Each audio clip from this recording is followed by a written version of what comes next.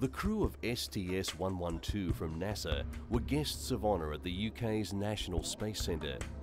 They had recently returned from a mission to take and install a 45-foot truss to the International Space Station. Amongst them were British astronaut Piers Sellers, who performed 3 spacewalks to attach the truss. He said it was an unbelievable experience. The first time out, the hatch was quite incredible. You open the big circular hatch in the floor, lift it up, and you're looking straight down 240 miles, and there's the whole world going by at 5 miles a second. He added that you then just dive out slowly through the hatch, float out into space, grab hold of a handrail.